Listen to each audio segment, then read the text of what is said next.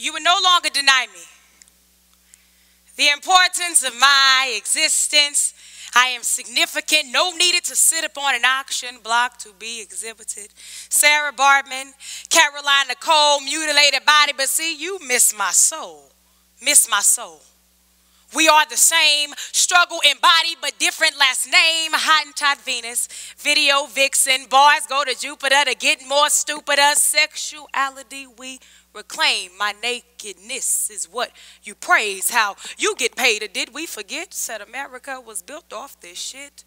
Patriarchal, capitalistic, voyeuristic, simply artistic. The African body turned into a commodity, raped and beaten, stripped of all humanity. No dignity, no dignity, no diggity. Said no doubt they had to bag us up. Animalized, dehumanized, commodified, colonized, criminalized, victimized, illegalized, gentrified, homicide, menticide, suicide. Conquer, divide. Black Holocaust, conquer, divide. Black Holocaust, conquer, divide. Black Holocaust, they made you choose sides like team light skin, team dark skin. They made you choose tide like bleach my skin, bleach her skin. Bounty. They've been hunting for a while now. They made you choose hide like Uncle Tom and Miss Ann. Go seek. Your identity is probably drowning in a creek. Go seek. Your resilience is probably being lynched in a tree. Go seek. Your heart has turned black like the tar. Baby, go seek. Your humanity is being stolen from you like a thief in the night, except this time you are being robbed. Female circumcision so you cannot throb, so you cannot feel, so you cannot heal. Go seek. Bounty.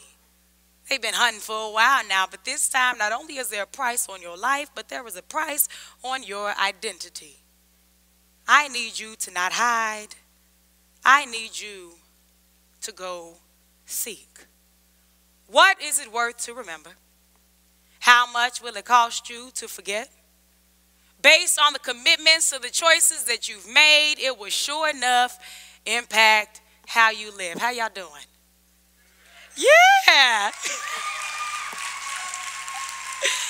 Listen, it is so good to be home. What y'all are getting ready to hear today is about more than ideas worth sharing, but it is indeed about realities worth receiving. Anytime I, Caroline Nicole Bennett, have an opportunity or a moment to center black girls, I will. I am unapologetically, transparently, and artistically inclined to do so. See, when you talk about black girls, or when you talk with black girls, or when you talk to black girls, the words and the phrases that you use can't afford to be, how can I put this? They can't afford to be basic, right? Period. Because we are more complex than research makes us out to be. We are far more creative than policies birthed out of fear, only to find its manifestation in practices channeled through people's personas. Personally, I don't get it. Collectively, we ain't with it. And we too damn wise to not question uncritical mandates directed towards us by culturally incompetent teachers and other authority figures. And lastly, we have been summoned by Auntie Maxine Waters to reclaim our time. Because black girls be dismissed from spaces. Black girls be discouraged, no pursuing, they're ruined, weekly basis. I see it because I work with them every day. So my challenge to myself is to not only reclaim my time, but it is to reclaim my edges. She snatched all my edges. It's a popular phrase birthed out of black girl culture. It is often used to give kudos to how amazingly dope something was or someone is. While the phrase itself is a figure of speech, the word edges has material meanings. It is a double entendre. On one hand, gel, jam, and edge control are popular hair products in black girl culture designed to tame or style our baby hairs, better known as edges. Damn, sis, your edges is laid. While on the other hand, write-ups, in-school suspensions, and suspicious expulsions are unpleasant realities in black girl trajectories designed to discipline and detain our black girlness, also better known as edges. When I think of edges as it pertains to black girls, it is their voice. It is their expression. It is their movement. It is their look. It is their light. It is their laugh. It's their language. It's their sound. It's their silence or lack thereof. It is their history. It's their reputation. It's their ability to get shit done. It is their desire to take risk without taking opinions. It is their presence. It's their vibe. It is that inborn creativity. It is their hair. And while we are not our hair, and though we will still knuck if you buck, so just know, don't touch my hair. And while there is no age limit as to how old we can be to rock rough and stuff with our afro puff, hey, rock on with your bad self. I have found so much joy in knowing that I learned so much about black girls based on the attention that they give to their edges. Not their hair, but their edges. So there it was. I was taken aback because I remember when I was a little girl, I didn't quite understand the importance of my edges, right? I didn't understand why they wouldn't lay down. And so I took it upon myself. I made up in my mind that I was going to deal with these little baby hairs of mine. I grabbed some scissors. I went into the bathroom and I made a decision that I wasn't old enough, neither was I tall enough to make. And I stood on that toilet seat and I began trimming away all the hairs at the front of my head that just wouldn't lay down. Why? Because they were difficult. They were disobedient. They were defiant because they wouldn't lay down like the rest of my hair. They were disruptive to my entire outfit. How you going to be cute with a piece of hair sticking up? It don't really work. It don't. And they were disobedient. All the hairs, I got rid of them. And in the midst of me getting rid of them, my mama walks into the bathroom. She notices the scissors in my left hand. She sees the hair on the ground, and she also sees me standing on this toilet seat. And out of all things she probably should have said, she says, "Caroline, what are you doing? Get down." Needless to say, I was responsible for sweeping up all the hairs that I had justifiably, in my mind, I had removed. My mind, my mind, my mind. I think about it all the time. My mind, my mind, my mind. I think about it all the time. I think about it all the time, y'all. The same way that I saw the hairs at the front of my head, my baby hairs, better known as edges.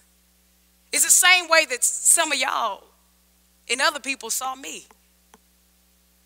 My black girlness is the same way that other black girls see themselves as difficult, too difficult to deal with, disruptive, disobedient, disrespectful, defiant.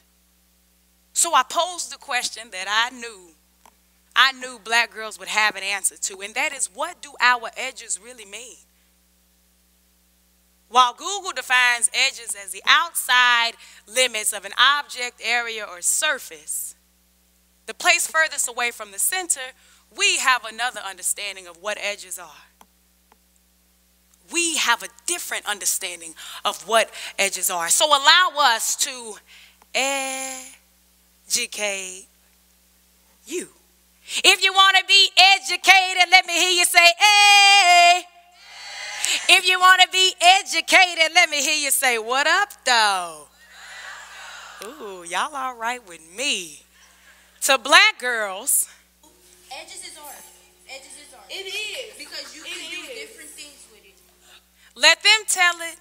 Edges make them want to swoop, swoop, swoop. Yes, edges is art, but edges be armor to black girls. I mean, why else would we say? I have destructible edges where if I rub them, they don't mess up.